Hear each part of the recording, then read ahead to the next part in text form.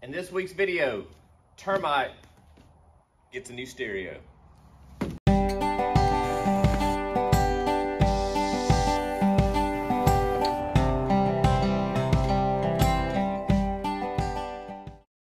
What's up, guys? Welcome to this week's video. We're gonna do something fun today. We've been doing like serious project, things that need to be done, and we're working on the AC lines right now. We're waiting on a few fittings to come in. So I was hoping that would be this week's video, but it's not. But it's coming. We've got everything figured. We're just waiting on some fittings. So in the meantime, we're gonna do a little fun project. We've got a new radio, stereo, head unit, whatever you want to call it, for Termite right here. The one that's in it, I hate, and I have hated it for all the years that we have had Termite. It was in it when we got it, and it's not really bashing the head unit itself, because really all of them you get are like this. They have this same feature, and I'll talk about that in a second. But what we have here, we have the Boss, and I'm going to read all of those letters and numbers and stuff there. But this has a touchscreen, 7-inch touchscreen, and it is for like classic car stuff, like that have the smaller head unit style. Like, most of your newer vehicles have like humongous radios, and a lot of your screens that you buy aftermarket come like that as well. These are made for that smaller opening, but you still have the feature of the screen. So that was one of the awesome things about this one, that it would fit. But really what I'm looking forward to, and what my goal really is with this, is simplicity. As much of an old school guy as I am, there are some aspects of technology that I'm quite fond of. And one of them is the simplicity of Bluetooth and connection to your phone, and because I love music, all right? I love music. My Super B here is a completely came from the factory, original restoration that I did. The only thing that I did to this car that it didn't come with was put a radio in. Now, I used all factory parts, but I put a radio in it solely because I love music when I'm driving. You can ask Andrew. It drives her crazy how particular I am about music when I'm driving. And so we want that for Termite, but it's not just the music. It's the fact that this has Apple CarPlay, Android CarPlay, where we'll be able to hook our phone up to this and be able to have a screen for like Gaia, for example, or Onyx, or whatever you're using. It'll put the map on here. So we'll have a big map view, and we're not trying to look on our phone and keep up where we are. It'll be on a huge screen. So that was the real pro here, was us having that. So this may be the perfect radio for Wagoneers. We're going to find out. We're going to put it in, but it also comes with a backup camera. Now, I wasn't really looking for that, but hey, if it comes with it, why not? We may hook that up, and when we do get our camp trailer going, we'll be able to watch and see, make sure nothing's falling off. But anyway, all right, well, let's get in there and start pulling out the old radio, and we'll get this thing hooked up. Okay, guys, so here's what we have. It's a Sony. It's got Bluetooth and all this kind of stuff. As far as the way it plays and what it does fine. There's no, like, issues with it.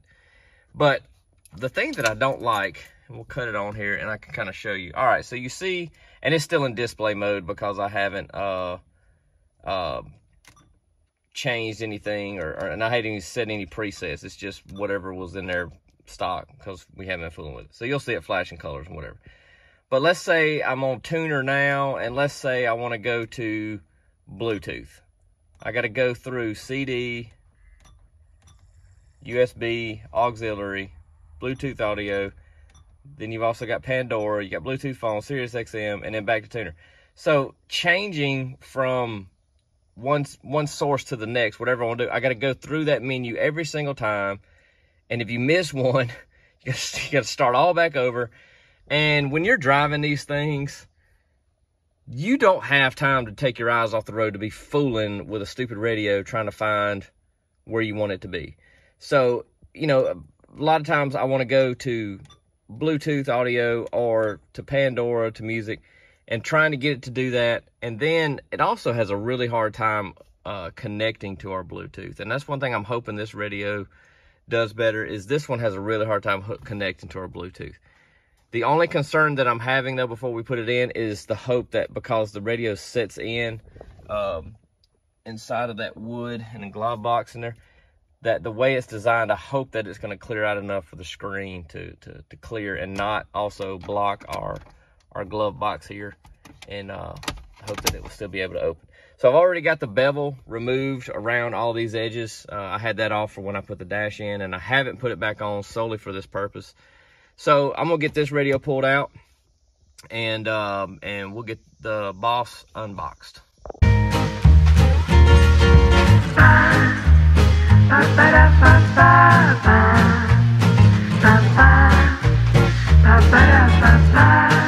Alright, we got it out. I was really hoping they had used a quick harness, but I don't even know if they make quick harnesses for Wagoneers. But so we're gonna have to cut every single one of these and hardwire them back in, but it'll be all right.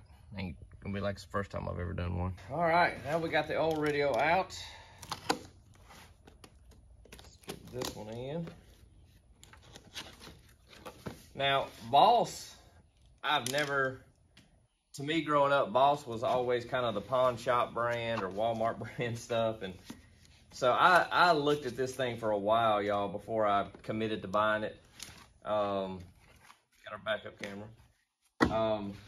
Just because of my lack of familiarity with the brand of Boss. I was looking at Alpine units, and I've always been a fan of Alpine, you know, growing up in my younger days when we put sound systems and everything.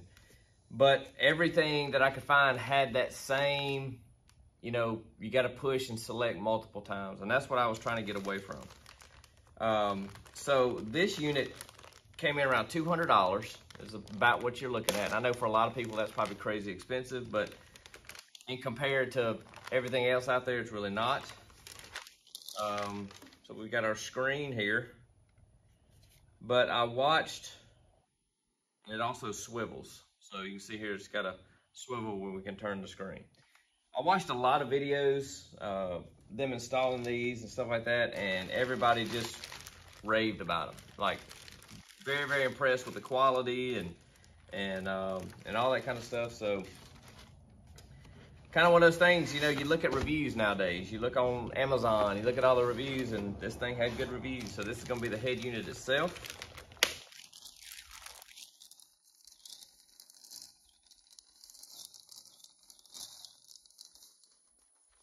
It's kind of weird. So we've got this, and then this. It's going to plug in like that. So I'm curious to see if there's enough space here to clear the wood and the glove box. As you can see, it swivels. It's pretty neat. So we'll see. I think it's going to be fine on the bottom. I think it'll be fine all around. It's going to be tight, but so anyway, you got these two buttons you press on the side and it releases the screen. All right, guys, we're getting ready to do some wiring. So inside the manual gives you kind of your layout, what wires go where. The old radio, sometimes if you have an aftermarket radio, it will have it on a sticker on top or bottom. This one doesn't, but they did label in the old radio. He had put, thankfully, a little tape kind of letting you know what each one is.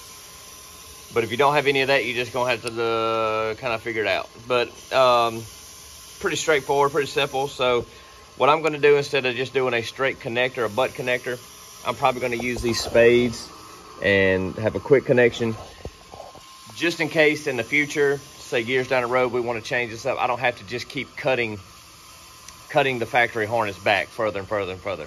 I can just unplug it, put new spades on whatever else we put in, and plug it back up, and just keep it simple. And then I will wrap everything in heat shrink and to seal it in and hold it. So I like doing it that way. A lot of times just gives you the option, if you did have to remove it, you can without having to cut factory wiring up all the time. So anyway, Well, I'm just gonna sit here and be crimping spades for a few minutes and then cutting wires and crimping spades in there. And so I'll time lapse you guys, and you can watch me do that in hyperspeed.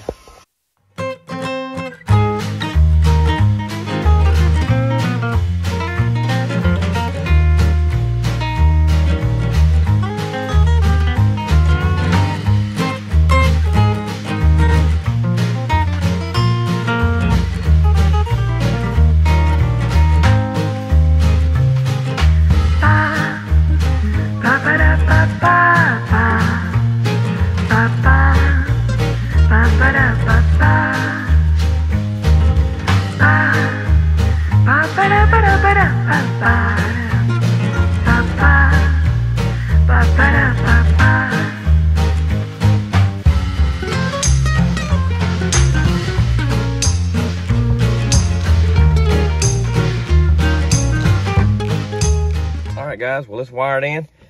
I know that's the hard way. I get it. That butt connectors would have just been 10 times easier than hooking up male and female connector on each side and then heat shrinking it. I know, but this is just the way I like to do it, so that's the way I did it. I just always feel better leaving myself an out on something like this. If I do have to change it later on down the road, it will make it a lot easier.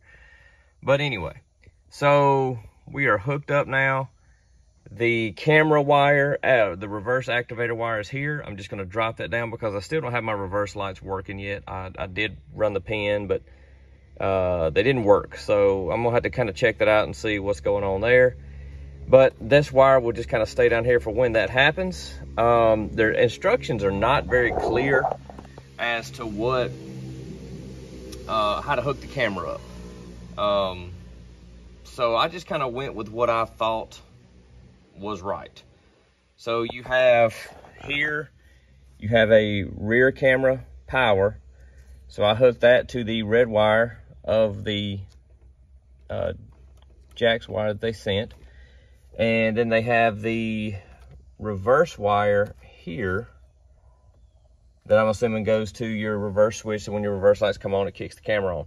You'll have the same thing back in the back. And I know I got a mess down here on the floor, but I'm just trying to figure, that's the way that I figure it hooks up in here now, so that when I put this in, I shouldn't have to pull any of this back out when I get ready to hook the camera up, and all that kind of stuff. Because I'm not, you know, the camera's a cool bonus and I am going to hook it up, but it's not like the main thing I wanted this for. So that will come down the road. But for right now, that's the way I got it hooked up. I think that's correct because this wire had power to it when I turned it on, so I'm assuming that just powers the camera from the head unit, so that if you want to check the camera even without it being in reverse, you have power back there to be able to do so. I'm assuming. I don't know.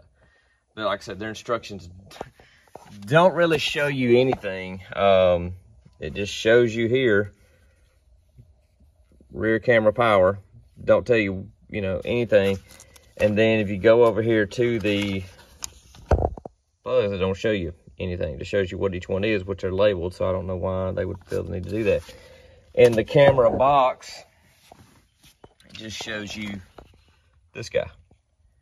So not very clear on, as far as the reverse light goes off of the one plug, that's clear, but it's what you do up here, there's kind of a mystery. So that's the way I did it. If it's wrong, let me know in the comments. I'll go back and redo it. But for right now, I'm not too worried about it. All right, so to mount this thing, I'm not familiar with how the factory radio was. I'm not too familiar with the Wagoneer factory radios. But I don't have, the hole here is way big for the sleeve to fit in like you would normally do. But they do give you these brackets, and that's how the other radio was hooked up. It had this one on it that you can see has the tab in the front to hook to the mounting screws here and here. That won't fit on this, the holes don't line up, but they send you these that we'll have to kind of cut so that they'll fit into these recessed grooves here. So I'll get the cutting wheel and we'll cut these, and then they will screw to the side like so, and all the holes, be able to mount it. And that's kind of cool too, because we can set our depth a little bit, and that will get it mounted. All right, well, this in, guys. You can see I kind of trimmed the brackets up on both sides. Had to cut the corner off of this one here, so it'll fit around that screw. But, you know, they went from this. I just cut this one, cut one in half, cut the top slits. And then there was also a bracket on the other radio that locked into a plastic deal under here. I'm assuming that might have been off the factory radio, I don't know, but it went right back on here and clicked. So it's real sturdy in there. So, and we've got our charge port sticking out and our CarPlay. And we've got Andrea out here with her phone, and she's going to try the CarPlay. You gotta wait on that. What are you doing? You didn't read the thing. Well, I'm just gonna check the radio first, make sure. Let me do this first.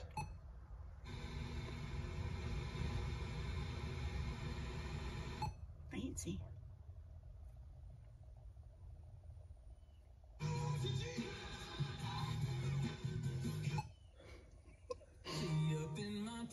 So it's picking up.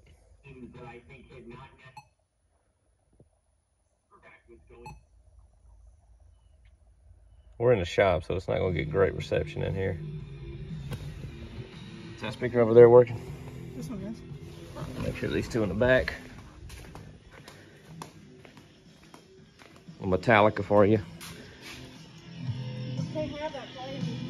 Okay, we'll mute that. We do not own rights to this music. YouTube doesn't care. I don't care if we don't own it. All right, so the radio aspect of it works now. CarPlay. There's map. The satisfaction. Oh my gosh. Routes. Oh, look at there. So, like, if we click on that one, that's the little loop that we had done. Nice. That's pretty neat. That's pretty neat. Oh, okay.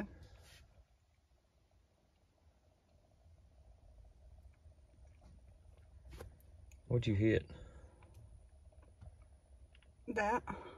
Let's see. You can zoom out. Which one follows us? Probably that one. And that will follow, and the track's highlighted, so, oh, there you go. Moves with your phone, so. Mm-hmm. Okay, that's making me dizzy. So nonetheless. Look at zoom out. Yeah. And that way. So we got a bigger map. That's really nice.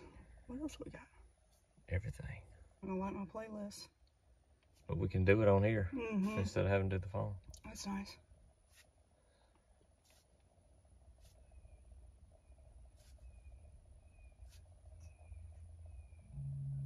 Oh, that's nice. Play it. But you don't have to. We can't play the music because we don't.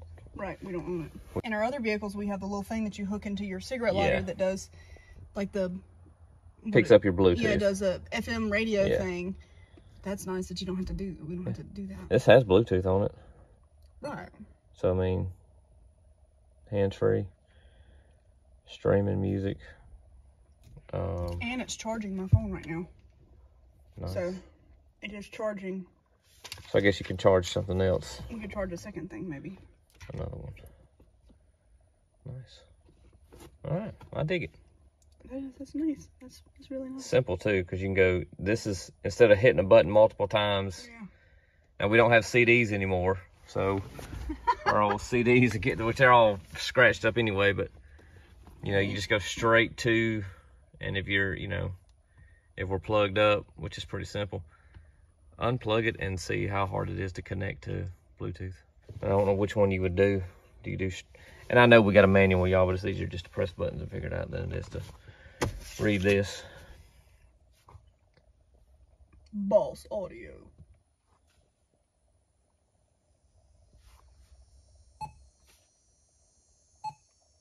There it is.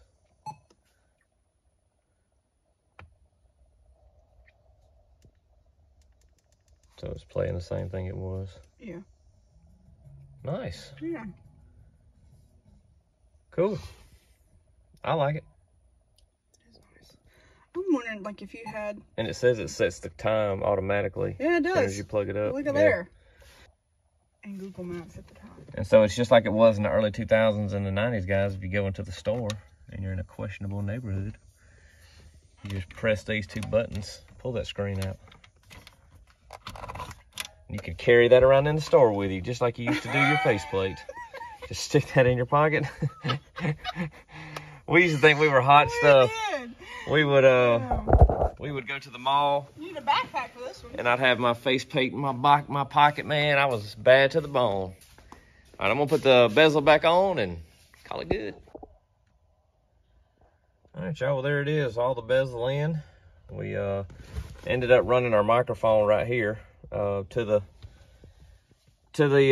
CarPlay, hands-free, whatever. Will we ever use that? Probably not, but it's there. And thing's pretty neat, man. If it wasn't such a risk of getting demonetized with the music, we would show you. But it's really tight, good quality piece. I think it's gonna be fine. The reason why we did the microphone and stuff was because it's when you're hooked up to CarPlay, if you answer the phone, it tries to answer it through this, and it has to have a mic. So it was like if you were using CarPlay, you'd have to unplug your phone while you're driving. Yeah. And so it's kind of like, this would be a lot easier just to be able to, hey, I'm driving, I'll talk to you later. Yeah. Than trying to find your phone in the midst of everything. So yeah, because it was trying to like create like it was trying to pick it up on there, and it was like an echoey thing. And so once you hook that up, and I went outside and called Andrew, and I mean I can hear her talking, so that just allows you to be able to not have, like she said, have to unplug and everything. Try to grab your phone and deal with it and take it off Bluetooth or whatever to try to answer the phone if you have to answer the phone. Yeah. So we'll see. We like I said, that's not something we like. You know, we were mainly just wanting it for the map to be on here to follow, and we hated the other one. Yeah. Because it was the worst. I've already told them all about it. It was just the worst. But it looks good. It's not gaudy. I mean, it's got a good swivel. So I mean, you know, relatively good. So fits in there clean. And this is the first time the bezels has been on with the gauges, so that all looks good. But so yeah, there it is, guys. It sounds okay. I mean, I guess music wise it sounded all right. We don't have a system in here or anything. Yeah. So it's but hey, we may put some 12s in the back and underglow and all that. Go to the mall. Yeah. We'll go to the mall and park. But anyway, guys, Termite has a new state-of-the-art head unit, and this is gonna be nice. And so anyway, that's gonna do it for this week's video. See you guys next week.